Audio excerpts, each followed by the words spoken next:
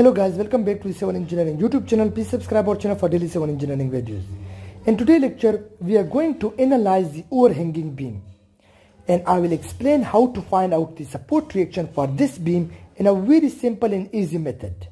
In just 2 steps, you will see this is the overhanging beam with the length of 4 meter without any load.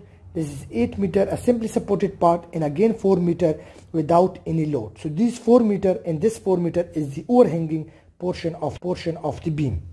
There is a uniformly distributed load of 4 kN acting only on the length of 8 meter. So here is the hinge support and here is the roller support.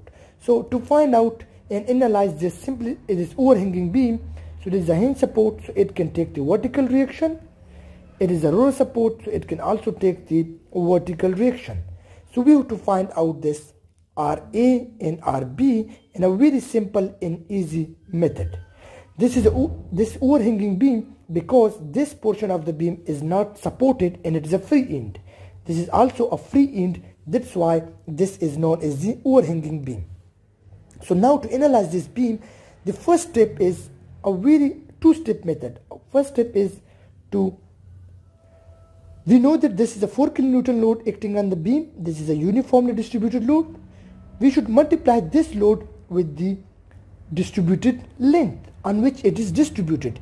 So it is only distributed on the length of 8 meter. You see here the load is only distributed on the length of 8 meter.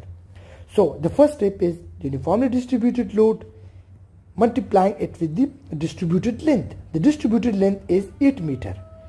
So this is, so meter will be cancelled and we got here 32 kN. This is the first step. So now 32 kN is the pointed load or concentrated load. So if I represent it here, this 32 kN, so this will act at the center of the beam. Here, 32 kN. So now this is a single pointed load. Before it was uniformly distributed load, and we change this load into pointed or concentrated load, which will act at the center of this beam here at this point, which is at 4 meter. Because total length was 8 meter, so it will act at the center, so this is 4 meter.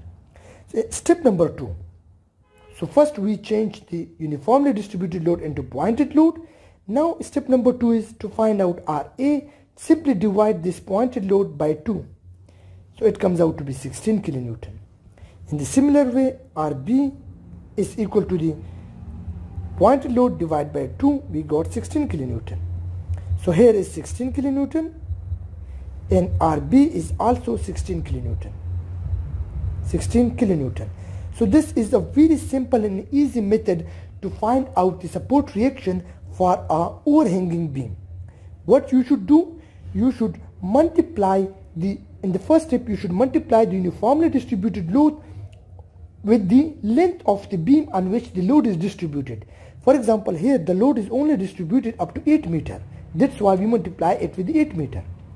So this will be the pointed load, 32 kN, and then divide this load by 2 for support reaction A and also by 2 for the support reaction B.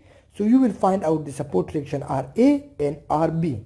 Similarly, in this way, when you have different load, just multiply this with the distributed length, you will get your support reaction at different points.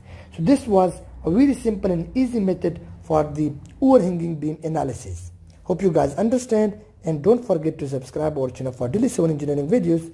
Thank you for watching our video.